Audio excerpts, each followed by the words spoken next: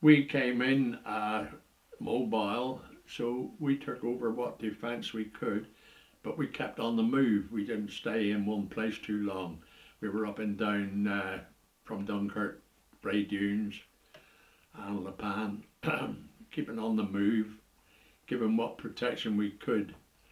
And I took over a motorbike and kept communication with the guns, and until we couldn't do much about it any longer. We were told to spike guns, an old term for putting your guns out of action. So I went up and gave the order right up through to the boys up and down the beach.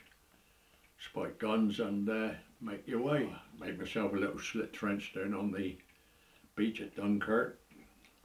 Dug myself a little hollow with my tin hat. Every half hour you could set your watch to it. The ME-109s and the Stukas used to come over, and the MO-109s would strafe the beach. Stukas would come over and bomb the mole. The only bit of the key that was left to enable us to get on board big stuff like destroyers, and they sent us little ships over.